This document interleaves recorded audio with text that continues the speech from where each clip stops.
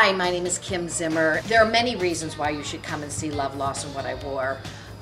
One in particular is what drew me to the piece when I first read it, was the fact that every story that I read in the script was me. It reminded me either of myself or of my sister or of my own children, or it doesn't matter, or my dad, you know, I mean, you can relate it. It doesn't matter whether you're male or female or young or old.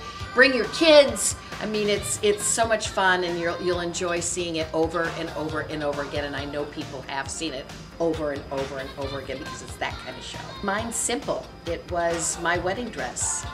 I bought it myself because my husband and I had lived together for 7 years before I got married, and so it was kind of our celebration. My mom was heartbroken, but I was living in New York, she was in Michigan, so I went to Saks Fifth Avenue on my own and tried on bridal gowns all by myself, and ended up with a dress that I am hoping my daughter will wear as well. She probably won't, and I'll be totally disappointed, but I'm hoping. She says she'll wear it, but so it's my wedding dress. My husband and I will be married 30 years this August, so it means a lot. I just want to thank the fans who have come to see Love, Loss, and What I Wore over and over and over again.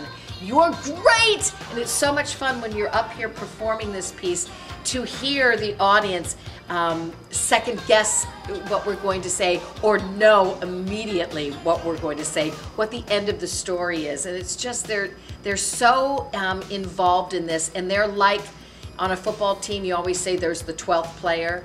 Well, we have our 6th player, which becomes the audience. So it's a great interaction between the actors and the audience, and it's a wonderful experience for me. Thank you, fans.